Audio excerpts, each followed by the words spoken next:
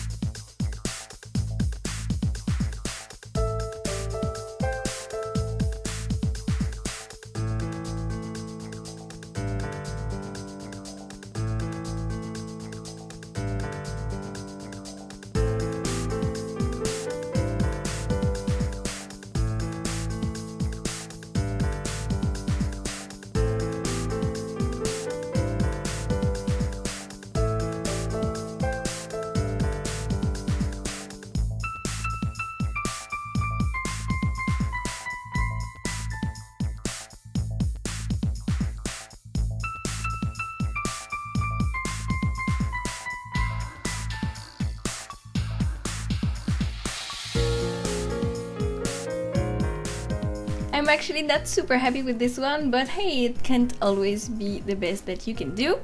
Thank you so much for watching. I hope you enjoyed this. Give it a big thumbs up if you did and subscribe to my channel. I put new videos every Friday.